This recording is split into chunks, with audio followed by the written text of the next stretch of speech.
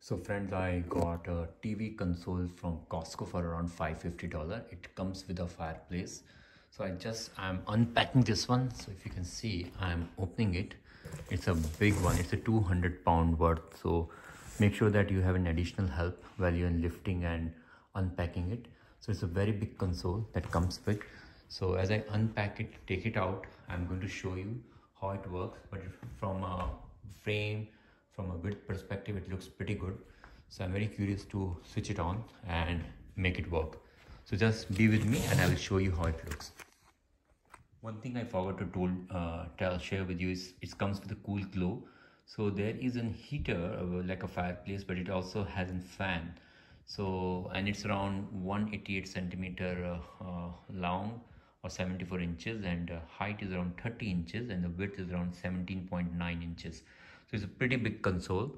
So I'm starting to unpack. One of the tip is that in case if you are all alone, how do you lift a whole big 200-pound kind of a big item from the box? So tip is that you tilt the box, make it completely flattened on the ground, and then you pull the cardboard box out of it.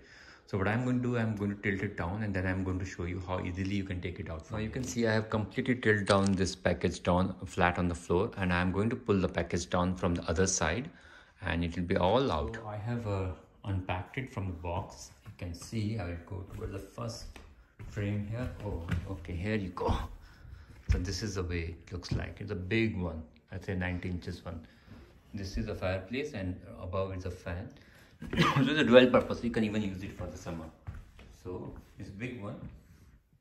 Surface is very smooth, nice, smooth, very well padded in the box. So I'm going to start the fire, and then I'm going to display you and show you how exactly it looks. But overall, the first appearance looks pretty good. Can be used as a TV panel as well. So there are two, I think. Oh wow, okay, this is the way you can just drag the wires.